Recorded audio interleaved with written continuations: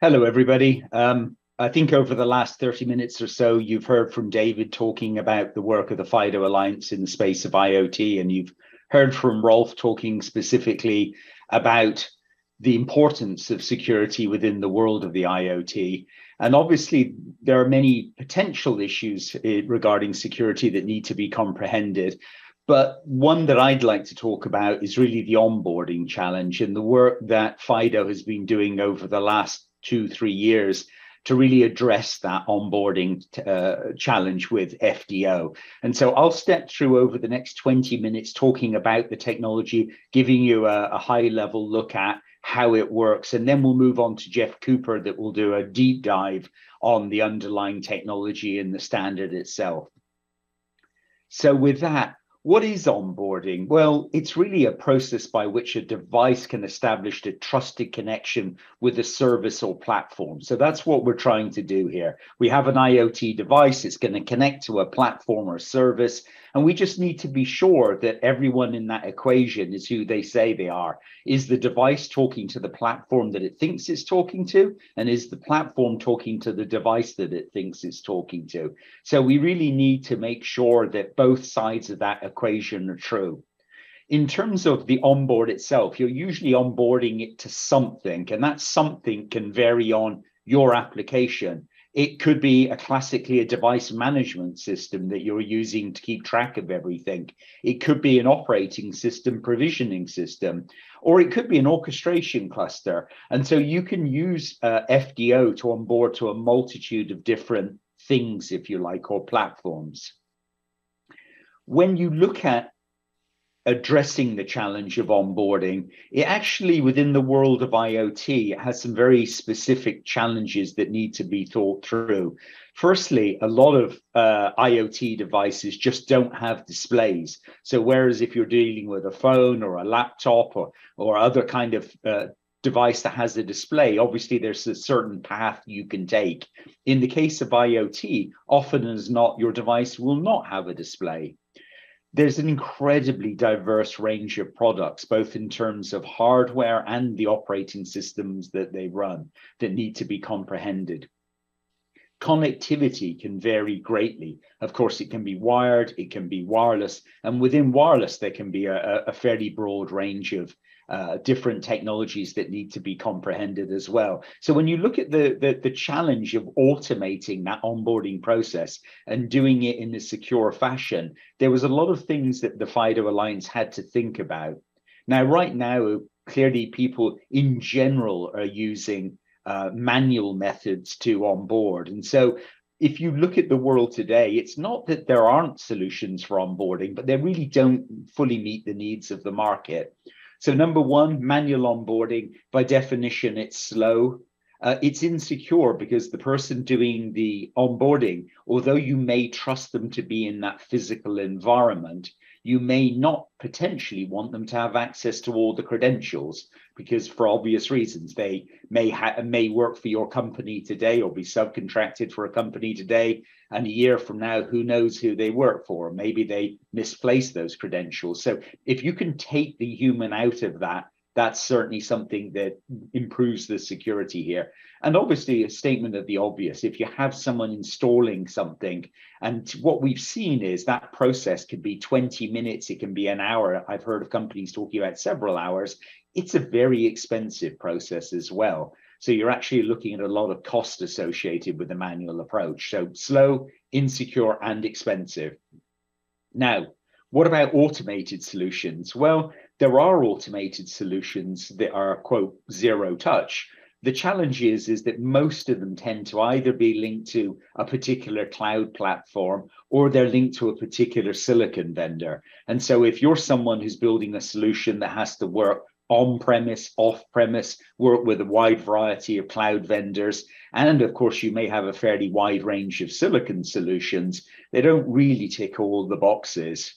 There is another shortcoming, which is the vast majority of them. Actually, you require that you know at the point of manufacture or programming who you plan to onboard that device to. And that's fine if I'm building 100 devices and I know they're all going to go to a certain customer. But if I'm building a pool of devices and I don't know who's going to receive them, that's a challenge. And we'll come to that in a moment, and we'll talk about how FDO addresses that. So let's take a little look at the value proposition for FDO. The vision for FDO is fairly simple. I want to be able to drop ship my device to the installation location. I want to have an installer power it up, connect it to the network. And then everything else, all of the provisioning, the onboarding to the device management system, I want that to happen in an automated, secure fashion. So what we're looking for is zero touch for the installer, number one. Two, it's got to fit with onboarding existing solutions. So maybe potentially you're onboarding to a cloud vendor, a CSP, and they already have some kind of mechanism. So having something that can dovetail with what they've got is an advantage. It doesn't force them to change the way they do things. Clearly, it needs to be fast and secure. You'll hear us talk about a minute, but in reality, it very much depends on the CPU and other factors. But again, quick. Hardware flexibility, as I mentioned earlier, we're looking for something that can run on anything from a small microcontroller all the way up to Xeon class processors. And with FDO, we can achieve that. On-premise and internet-based onboarding is also important. Many customers in the world of industrial really don't want to have data leaving the facility. And so having a technology that can do on-premise onboarding is critically important. Obviously, for other folk, having a system that connects to the internet is not just perfectly acceptable, but highly desirable. Late binding, I'll spend a minute on in a second, but that's really about the ability to have one device SKU with one device set up in terms of its software and be able to onboard it to a wide range of different platforms. And as I said, we'll touch on that on a second. Clearly, having an industry standard is what FIDO Alliance is all about. And that's, I think, for many folks, something that's been missing. They've been looking for an industry standard. And then the last point, clearly there's an implementation side to this equation. Excuse me, having the specification is a big step in the right direction, but that kind of leaves quite a lot of work open to the customer or partner in terms of implementation. And so with the FIDO Alliance, we've actually gone a step further. We've been working with Linux Foundation Edge, and they have a project up and running, actually executing an open source implementation of the FDO specification. So you get both the specification and an implementation, an open source implementation. I'm not going to spend much time here, but I think David covered this. I think the beauty of the FIDO Alliance and why it's been a great place to drive this standard is just the breadth and depth of the members that we have here. And many of those folk came from the original work that FIDO is doing, but in recent times, we're seeing people join the organization specifically to get more involved with the work that we're doing in the IoT space. And again, having a group that has a track record of establishing standards and doing it in a timely fashion is important. I think this is a problem that needed to get solved, and FIDO has a track record of actually making it happen in the industry. And that's, I think, important to many people, because within the world of IoT, and certainly the area I spend time on, which is industrial, there's a vacuum that really needed to be filled. So where are we? Just kind of a little bit of history, and I won't dwell too much.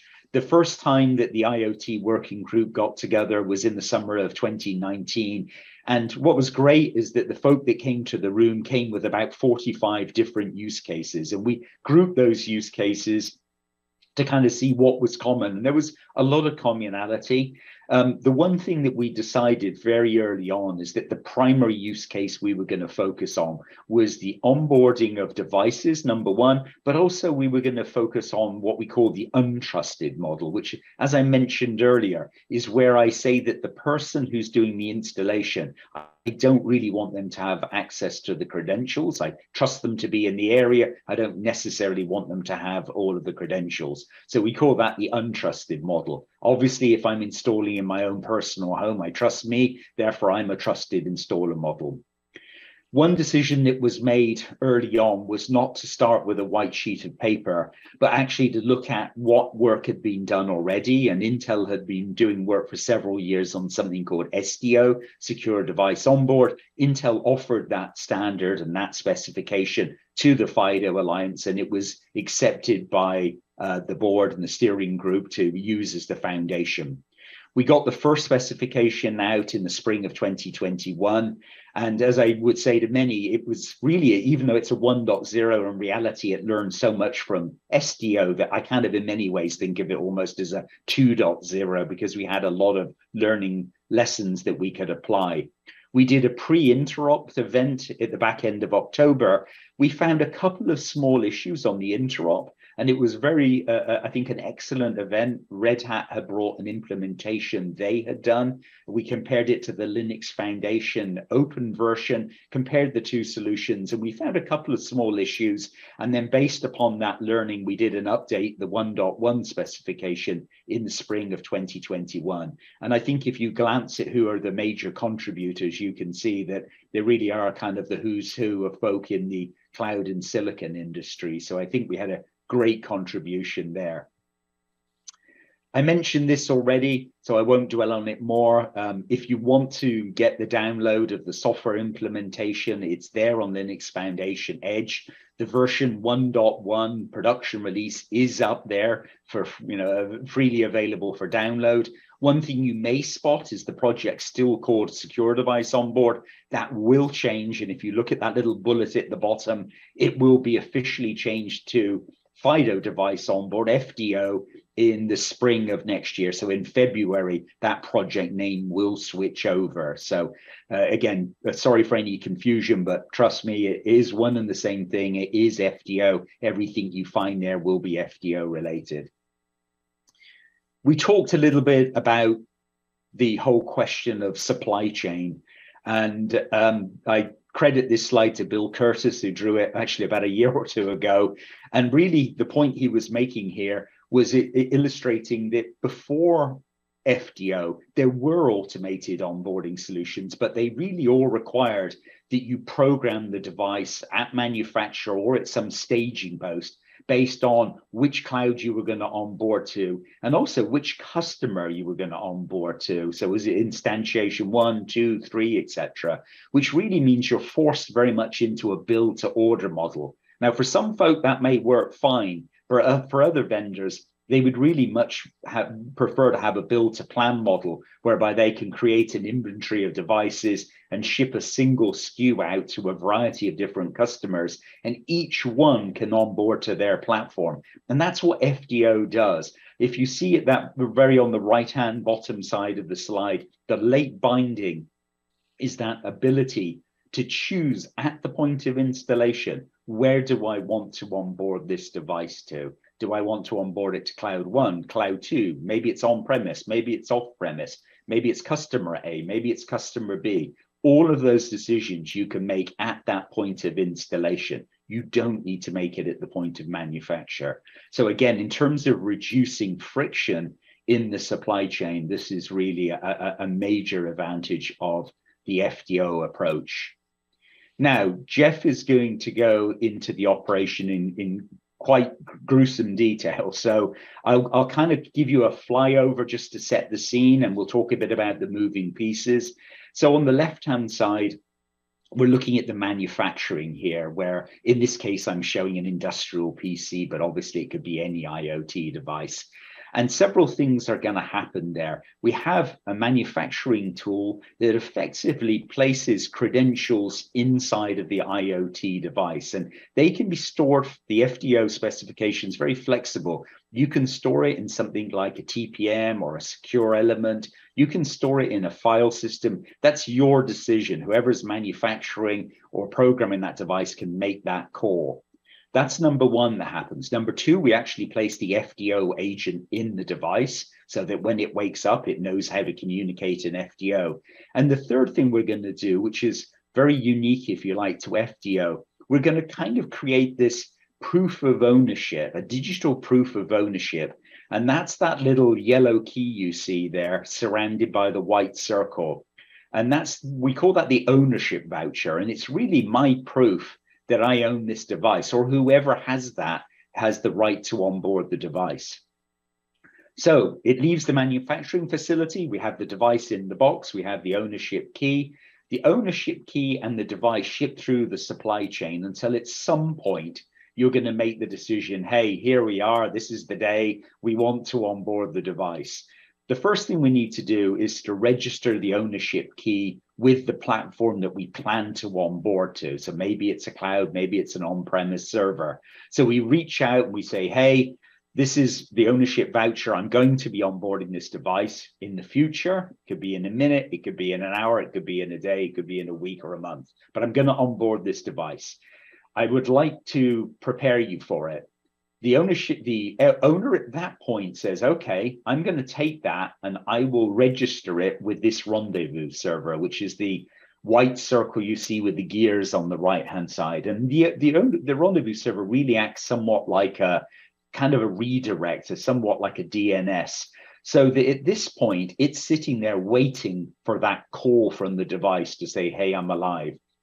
An installer comes along, they plug in the IoT device, and at manufacturer, it basically has a number of URLs where it's going to call home and say, hey, I'm going to identify myself. I've got credentials stored inside me that were placed there at manufacturer. This is my proof that who I am.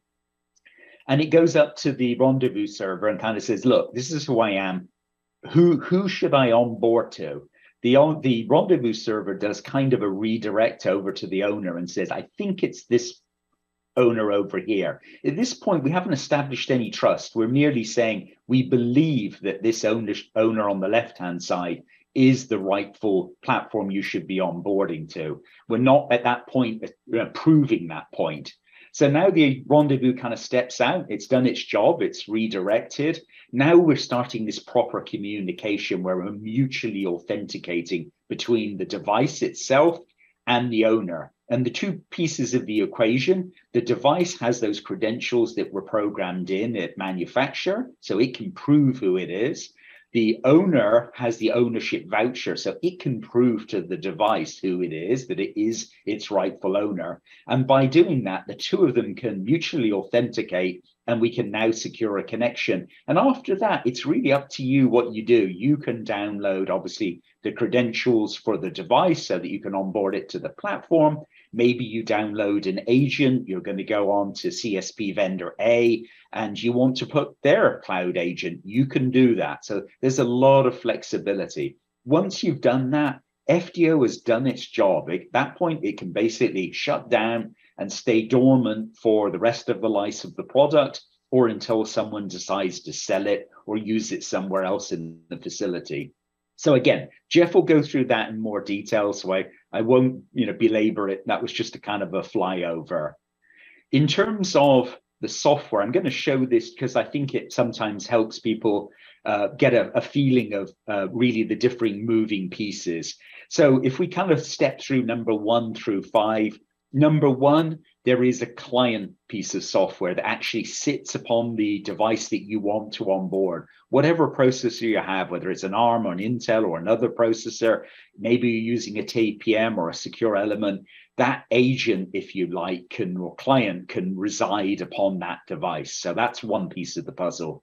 Number 2, we talked about the manufacturing tool. And this is really about creating that ownership voucher. It's about putting the credentials into the device at the point of manufacture or at the point of programmation. Maybe it's a VAR or distributor that does this. It doesn't have to be the manufacturer. That's kind of can be decided. We've obviously got the rendezvous server where we talk about the redirect.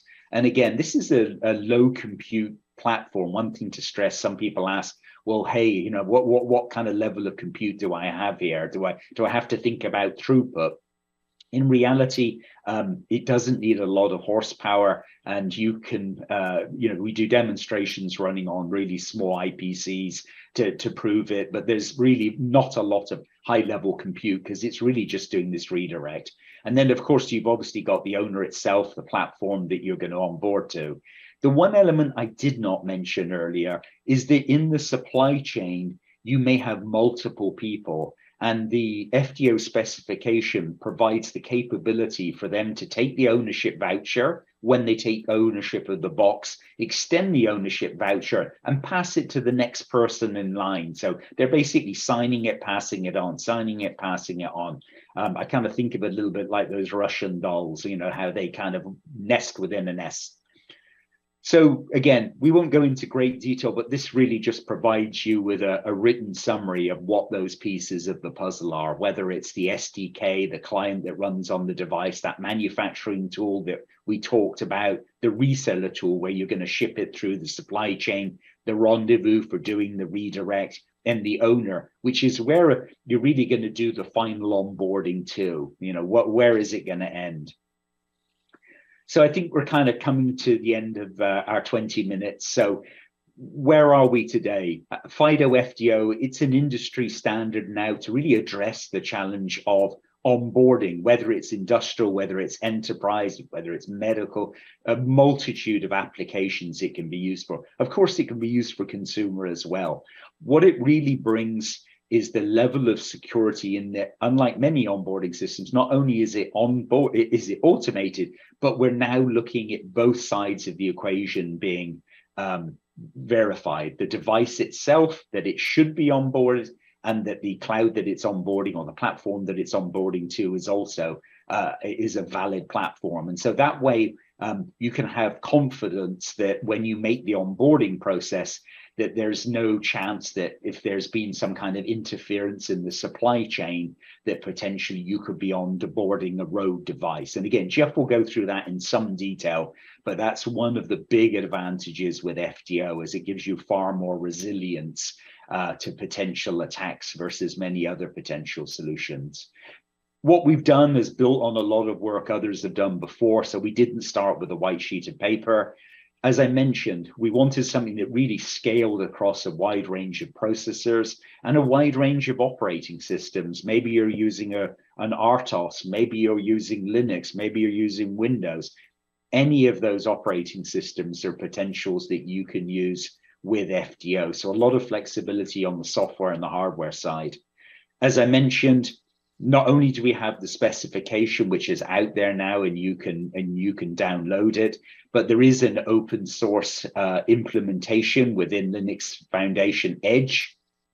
As I mentioned, it's called SDO. You'll soon see the name change to FDO, but you can download it and start getting your hands dirty, trying it in your own facility, going through some experiments to see if it works for you. And at the very end, I haven't talked much about adoption in the industry, but let me be clear, we've got a lot of folk now really starting to get committed to this technology, whether they're OEMs building products themselves that they plan to sell into these sectors and want to have confidence that their customers or system integrators can readily onboard their products, whether it's ODMs, independent software vendors, and then, of course, end users. We've got companies that are themselves saying, look, this is the technology that we think solves our problem. And then they're looking to their suppliers, whether it's OEMs and ODMs, and saying, we really want you to adopt FDO. This is how we plan to build our factories of the future or our facilities of the future. And we really want to see that you can offer this as a capability. So that whole supply chain now is, I think, really waking up to the value that FDO can bring. So I think that's about 20 minutes. I'll stop sharing there, and I think we're going to move over to Jeff.